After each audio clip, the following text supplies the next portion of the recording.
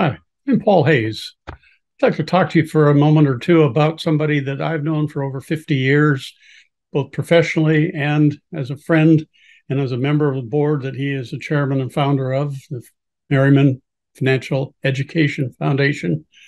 He wrote this book years ago, Financial Fitness Forever. And he starts off the book with a nice inscription. I'll just read it. To Paul, you are the greatest. You make us laugh. You make us cry. You make us think. Paul Merriman. That's a nice thing to say about somebody, that they make you think.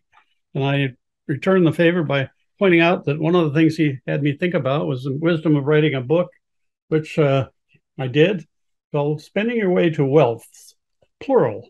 You've never seen the word wealth written in plural before, probably. In fact, if you ask people what the plural of wealth is, they say, well, it's already plural. But no, it isn't. Let me give you an example. Paul Merriman has a wealth of knowledge.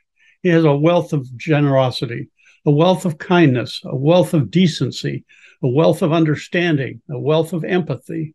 Those are the wealths that make up a human being into a real human being. And Paul Merriman is that.